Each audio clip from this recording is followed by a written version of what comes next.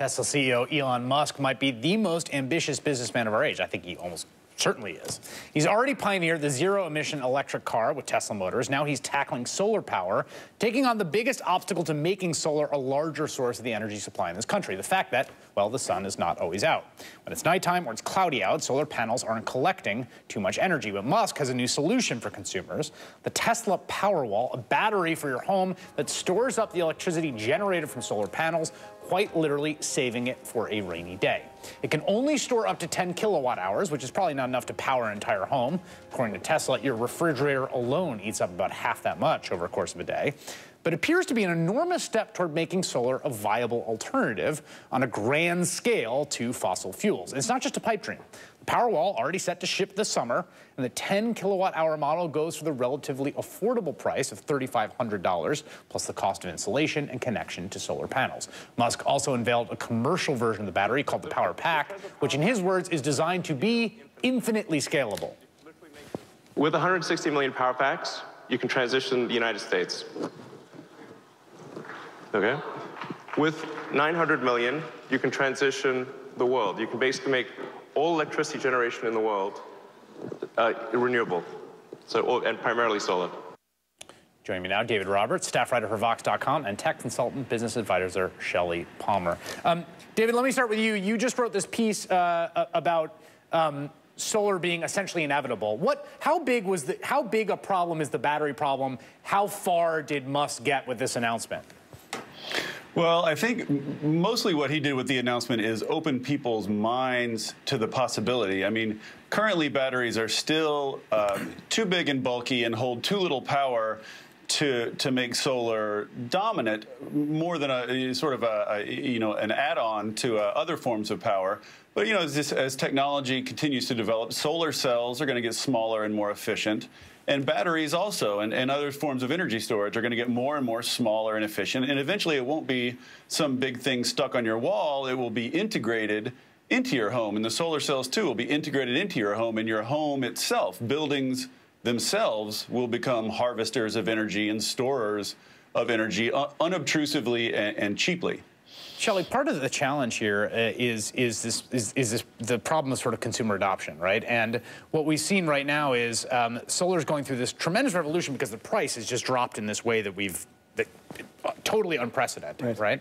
But there's also this kind of viral effect. There's actually studies out that say people that have neighbors with solar panels are more likely to get solar panels. I think this is about a mission and a vision, right? If you are part of this idea that you want to live a sustainable life, right, a Tesla car is a lifestyle, and the Powerwall is a lifestyle choice. Right. It is too expensive, but you know what's interesting? It's right on the cusp of being financially sensible. It's not there, it's right on the cusp. But today, as I love to say, is the slowest rate of technological change you will ever experience for the rest of your life. Right. And so it's going to get there, but right this minute, truly, there's this whole problem with total continuous output where you literally can't get enough electricity out of this thing to run your house. Right. Forget about that. Right. You will be able to do it, and you're right, it is slightly viral, but it's a lifestyle choice. Yeah, so David, here's the thing that the argument you made in the piece is hammer home why solar is so distinct from everything else, why it's not like any other kind of power.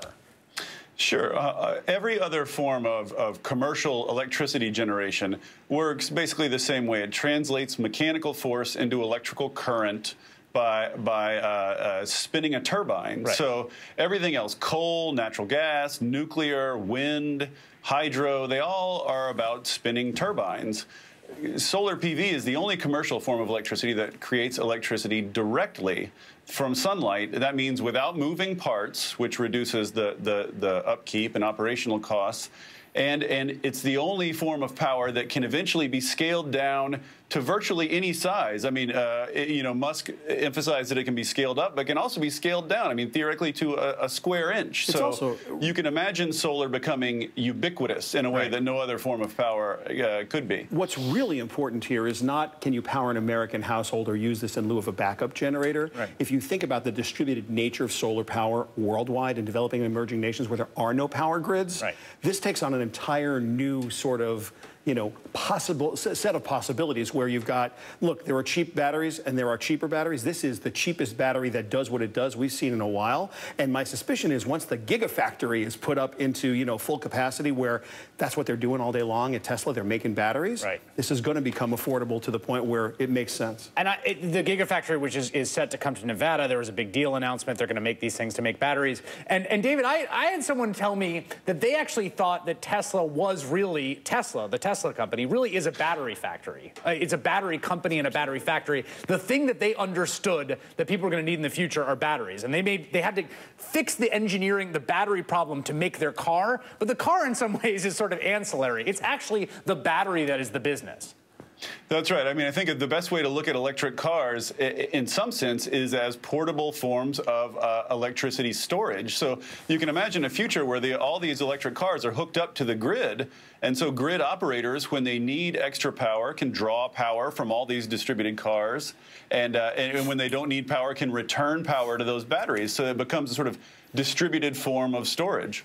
Yeah, and you wonder also how much this sort of effect of someone setting targets the way Musk has impacts competitors, right? It's going to be really important because you've got a battery industry. Look, we have a very fast technological advancement curve. The two slowest things literally have been battery technology. Look at your cell phones, look at your power everywhere. It's the biggest fight. Everyone's trying to shrink.